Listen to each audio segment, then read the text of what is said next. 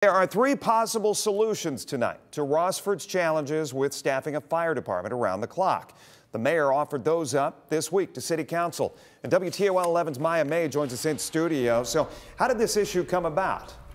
Jeff, this station gets up to 1,300 calls a year, which the chief says is up from previous years. He's hopeful permanent relief will come soon. Between September and August of this year, the Rossford Fire Department staff was cut short when 4 of its firefighters moved to new jobs and 1 left on maternity leave. We've obviously faced a lot of staffing challenges. That's not just inherent to our community. It is nationwide with paid on-call or part-time fire departments. Call volumes have increased while people's lives have just gotten busier and they've had less time to come to work. Rossford's Fire Chief Josh Drouard says it's added a new layer of stress to an already demanding job.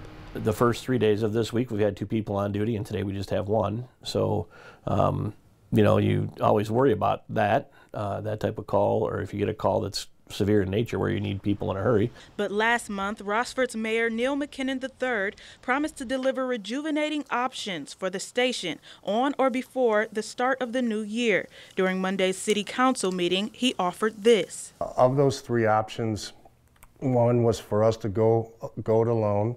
The second option was for us to form a district with some of our neighbors who are contiguous to us. And the third was to do a merger with Perrysburg Township. The mayor favors the last option. This option would provide 24/7, 365 days a year coverage here in town at our existing station and their station out at the crossroads. Chief Drouard says the final decision will come after much consideration of City Council, but what matters is having a reliable station. Obviously, the city's taking it pretty seriously, and we need round-the-clock coverage. Of those options, the mayor says the only option that would not require funding approval from taxpayers is the Perrysburg Township merger. We'll keep you updated on the situation and let you know what council decides. Reporting in studio, Maya May for WTOL 11.